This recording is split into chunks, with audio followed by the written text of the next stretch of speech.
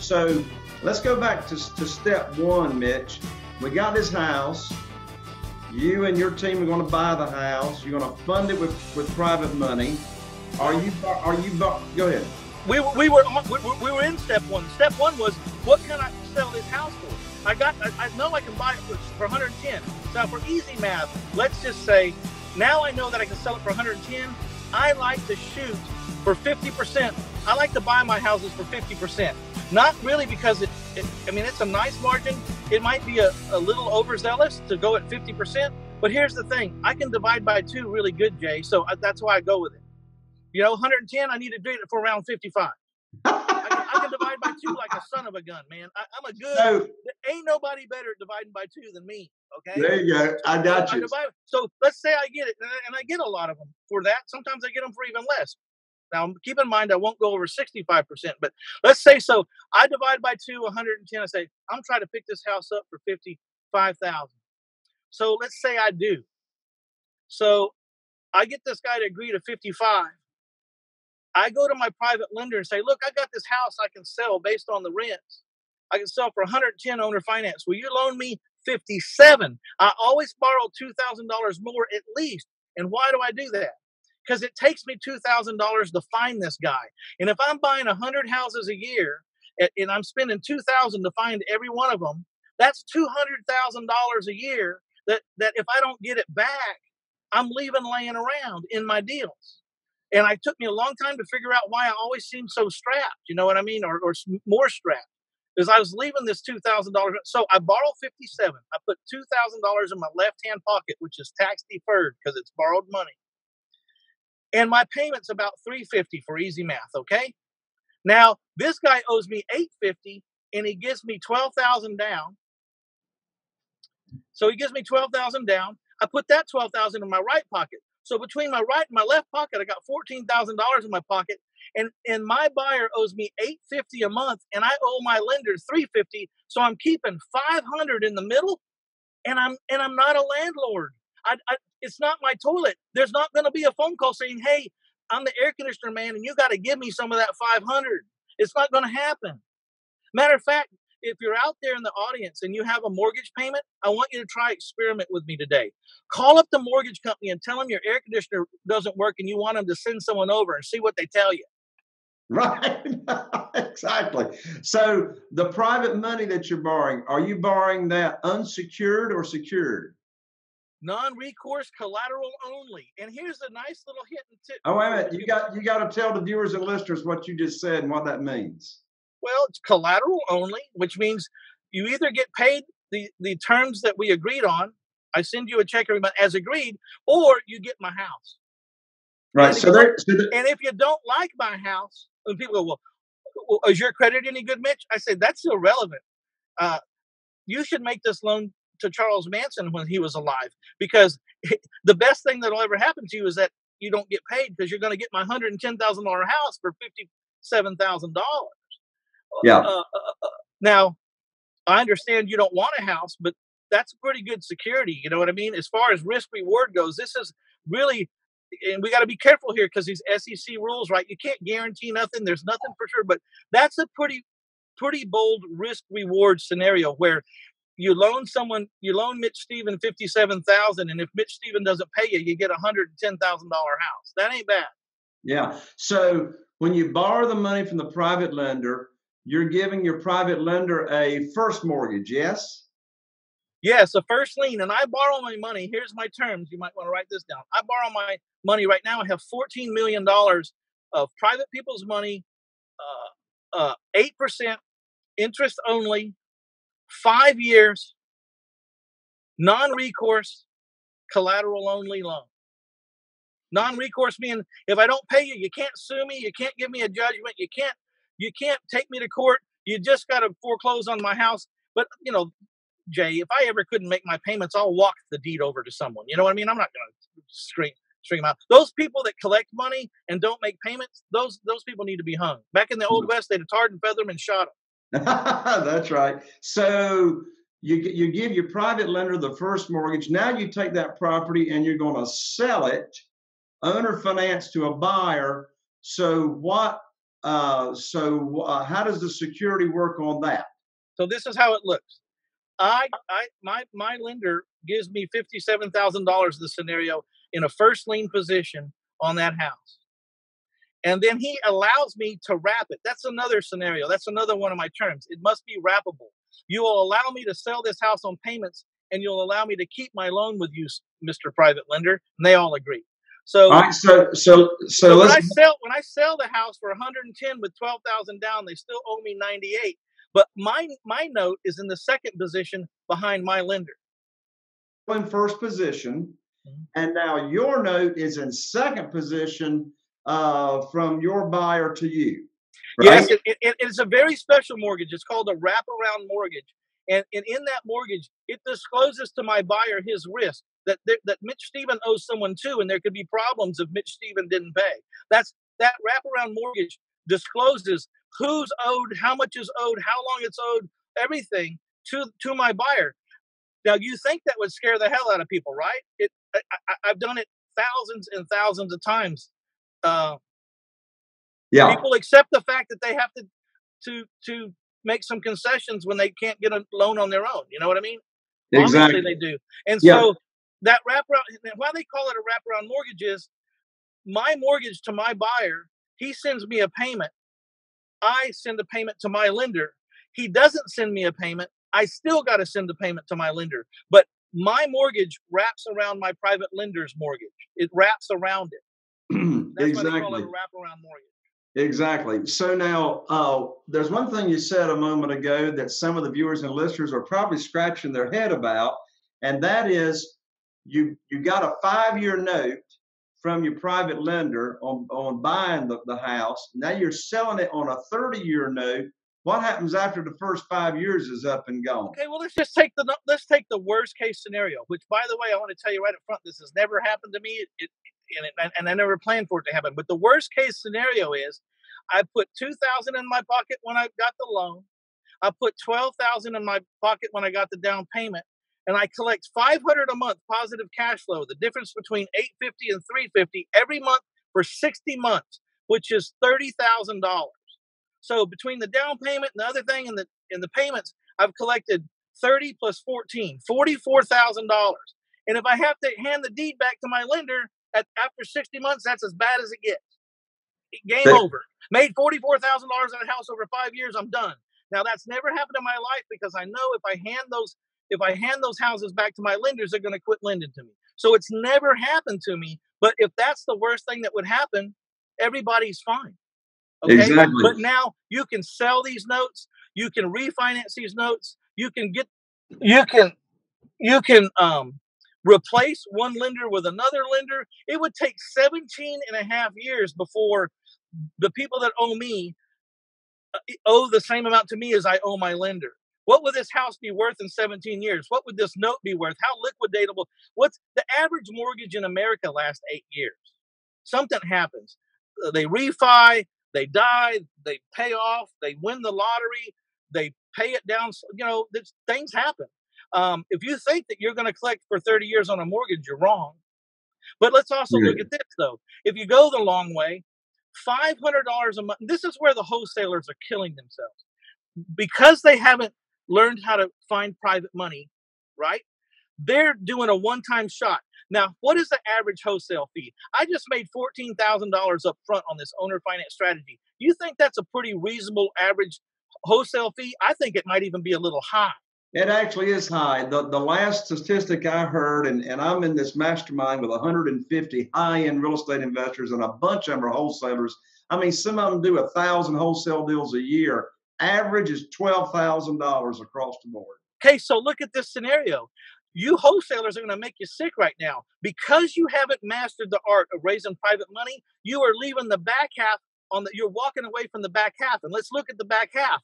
I'm owed $500 positive cash flow, of which I am not a landlord, for 360 months. That's 180,000 friggin' dollars that you're not going to be able to put your hands on or even have the chance to get because you haven't learned how to raise private money. And that ought to scare the living hell out of you. You ought to ask yourself, what the hell am I doing flipping houses and wholesaling houses when if I own or finance them and if I could master the art of raising private money, I can make an extra $180,000 on every transaction, average. Okay, so when I tell you I'm a multi-millionaire, you can figure it out real easy that I'm not lying. You do 100 houses, and at the end of it, every one of them owes you 150 to 180,000 in the future. You become a multi-millionaire within 20, 30 transactions. I tell you what, Mitch, when we look at your balance sheet and we look at accounts receivable, it's probably a pretty big number. Yeah. I'm just hoping they don't ever get to that thing where you can Google Mitch Stephen's net worth, because I don't really want people to know. I hear you, man. So on the deal here, so that's a good point on the wholesale. Like these houses that you're buying, you did 88, you say, in the past year. These houses, are you buying them and are you rehabbing it? No. My favorite strategy of all time, and you're going to love this: buy it, don't fix it, owner finance it for double, and watch the guy making you payments go over budget, fixing up your collateral. It's the most beautiful plan on the planet. Right. On the planet. Because where's all the risk, Jay? It's always in the rehab. I don't invent much. I invented the OFV, and I also invented the second half of this bumper sticker. Now, we all know the first half of the bumper sticker. It says, you make your money when you buy. Well, Mitch Stephen printed the other sentence at the bottom, and you lose it in the rehab. Right. You lose all that money you made when you bought it, you lose it all in the rehab. So if you don't do a damn rehab, look, Jay, it's really hard to have materials walk off your job when you don't rehab a job. That's true. People can't go over budget, charge you double when you don't give them a job. That's right. And how many people, I wish I could see a show of hands, how many people that do a rehab go over budget? If your hand's not right up now, you're a liar, or you've only done like one carpet rehab and that's it. Because everyone I know goes over, including me. After 22 years and thousands of deals, I still can't hit a budget because you just never know what you're getting into. And when you don't do a rehab, you can't go over budget. And it's so much more fun to watch these other people go over budget. Because I sell them the house. I said, look, when I sell you the house, it's going to take $20,000 to repair it. They go, oh, no, I can do it for 10. I said, no, it's going to cost you $20,000. I know. They said, no, I can do it for 10. They're in it. About 6 months later, they're in it for $18,000 and they're still $4,000 short. And it's so much more fun watching them go over budget on their rehab, fixing up my collateral, than it is for me to go over budget trying to flip a house. Yeah. So, Mitch, the viewers and listeners, here's what they want to know now. Mitch Stevens, where in the world can I find houses for 50 cents on the dollar and sell them as is? Where there is chaos. I live where there's chaos. So people go, well, the market's really hot. Who the hell's selling their house for 50% off? Well, the market's not hot for people that are dying, divorcing, have health issues, getting transferred. Maybe they won the lottery. Not all chaos is bad. When you win the lottery for tens of millions of dollars, that's a form of chaos. Now, it can be good or bad, but right at first, it's not bad. Yeah. And people have walked away from things because they got inheritances and they don't need this piece of crap anymore. You know what I mean? Yeah. Or I don't want it, or I have bad memories, or something happens in a house that they don't want to face anymore, death or abuse or some kind of thing. There's a lot of reasons. And so where we find these deals is we live where the chaos happens. I live in that chaos. I'm a professional. I'm like Thigpen on the chart. There's just chaos around me all the time. So what's your favorite marketing methods right now for locating motivated sellers? Just outbound calling. Outbound calling. Yeah, I've been hearing over the past year more and more high-end real estate investors such as yourself are doing a lot of outbound calling. So are they, is your team or virtual assistants or whatever doing outbound calling to people that already have their house like listed as a FSBO? No, we're dealing with people in chaos, people behind on anything. People getting nuisance and abatements or residential property code violation judgments put on their property. Indicators that people are having problems. Behind in property taxes, um, uh, uh, uh, filed for a loan modification. Any hint that they're struggling with the property, then we're calling them, and then we do the postcard mailings and the other touches after we've reached a semi-interested party, someone who's answered the phone and hasn't cussed us out. And then we start staying in touch with them, a lot less of them, and I can stay in touch with them better and have a good conversion rate. Yeah. So you may not know this because you may have a team member doing it, but do you know what skip trace service your team is now using to locate people's phone numbers to call them? Yeah, we use TLO. TLO. I was going to say TLO is a big one out there. Well, it's not easy to get, and you need to talk to some people before you start applying for this stuff, because you don't get many chances. They just, if they don't like you, they'll shut you off. Exactly.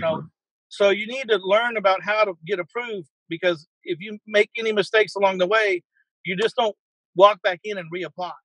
Exactly. Well, my lands, Mitch, we are just about out of time, and you and me could keep going here for another hour or two. So let me wrap up with some quick fire questions here, and then you're going to be able to give away the free gift that you got here at the end of the show. So, what's the best advice you got for a new real estate investor that's never done a? I think you use the internet to get as much free information as you can. You always check references on everybody. Once you find a strategy that then stop looking at everything else and start drilling down.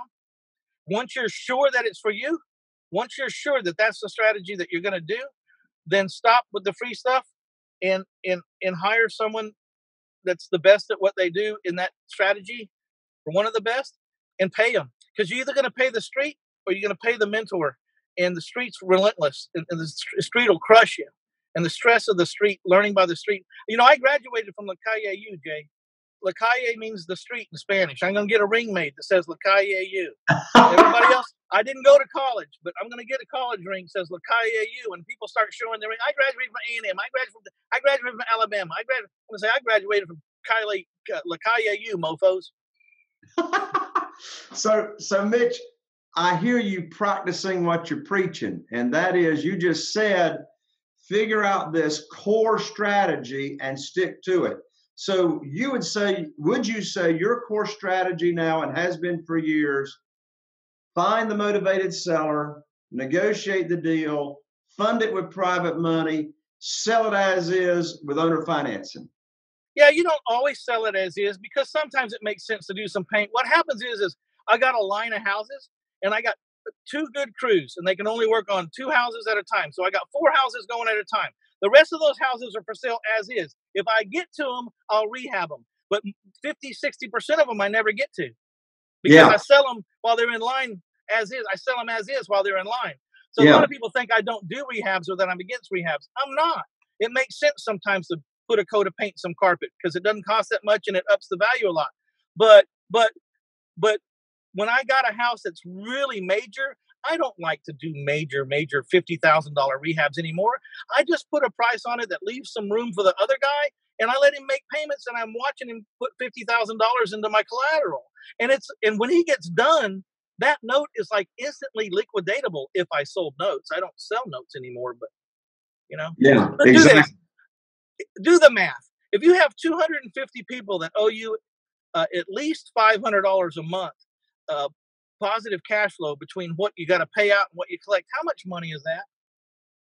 250 times 5, that's $125,000 a month.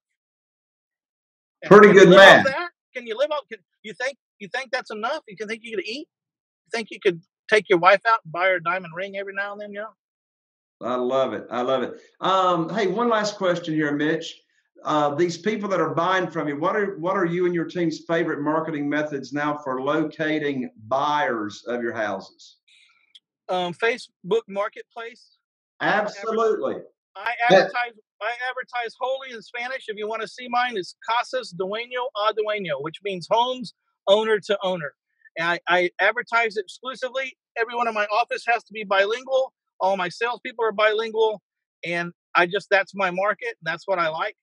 And I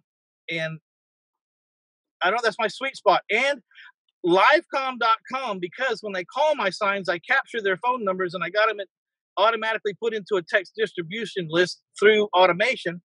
And so right now I have 8,000. Jay, right now, if I could pull up my phone and pull up my Livecom account, that's livecomm.com, as in live communications. If I could pull it up right now, I could show you where I have 8,756 people that have called my signs that I can text within a second for 2 cents per person.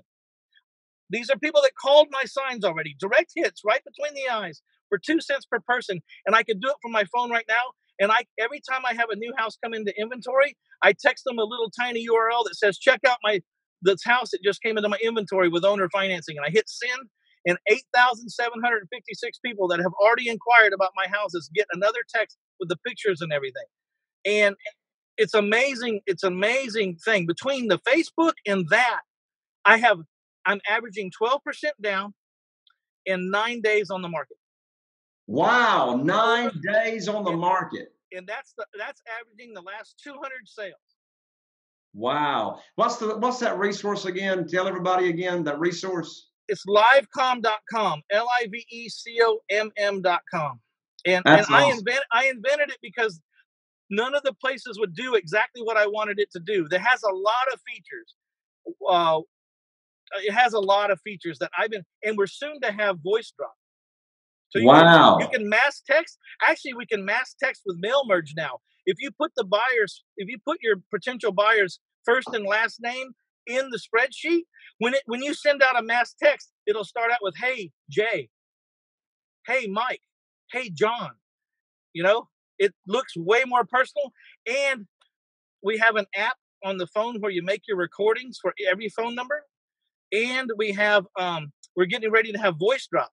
So you can do a voice drop to tell them to check their text, to go over and look at their email. So you can get like 3 touches in one. Hey, did you get my text? You do a voice drop. Did you get my text? I sent you an email. It says my name, Mitch Stephen, in the subject line. And so they got now they got a voice drop, they got a text, and they got an email they got to go check on. Man, that is amazing. Amazing. Thank you so much for sharing the resource. All right, Mitch. Wow. We're out of time, but how about go ahead and let's give out the information. So we're going to give them, what is it about the book you're going to give them? What's the name of the book and what do they get? I'm going to give them the first 100 pages of My Life in 1,000 Houses, Failing Forward to Financial Freedom. It's a 400-page book. It has over 215 5-star reviews on Amazon. I'm going to give you that so you don't waste your money. If you don't like it, don't buy it. But you're going to love it if you're interested in this. And then I also, all right, hang on, Mitch. Let's give them the website right here. So everybody, those of you that are viewing on YouTube, we've got it right here listed. If you're listening, Google Play or iTunes, it's to get this first 100 pages of his book, go to www.jayconner.com/Mitch Book, MITCHBOOK. Go ahead, Mitch. What else we got for them?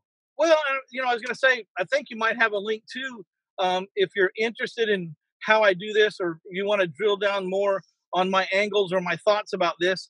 I have 25 hours that I sit down and really try to explain it in depth in a much slower pace, and maybe even some pictures and some videos and stuff. And I think you have a link for that too.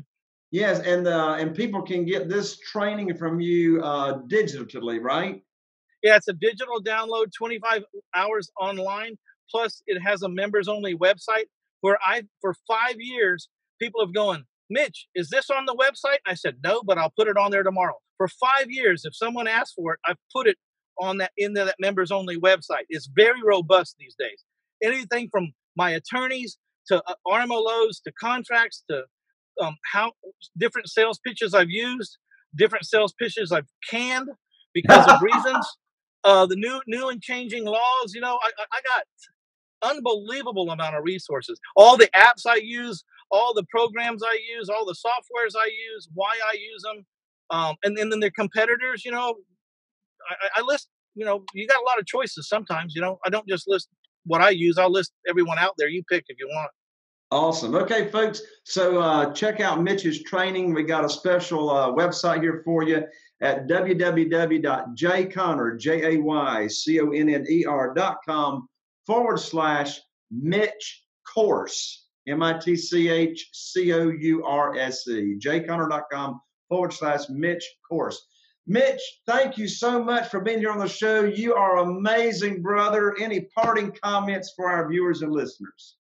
No, man, just don't ever quit learning and try to stay around the movers and the shakers. And someone starts being negative, listen for about a split second, decide if they got some merit, and then move on to the good stuff. I mean, don't spend a lot of time in the negativity. Stay around people that are bigger than you and listen to what they're doing and do what they do. That's awesome, Mitch. Thank you so much. All right, everybody, thank you for viewing in. If you're watching on YouTube, be sure and subscribe. You can leave comments below. We'll get your questions answered on regarding real estate investing. If you're listening on iTunes or Google Play, be sure and rate us, review us, and we appreciate your feedback. I'm Jay Conner, the Private Money Authority. Look forward to seeing you at the upcoming event. Get on over to jconner.com/money podcast. I'll be seeing you soon. Mitch, I'll see you at our mastermind in a few weeks. And thank you so much. Bye for now.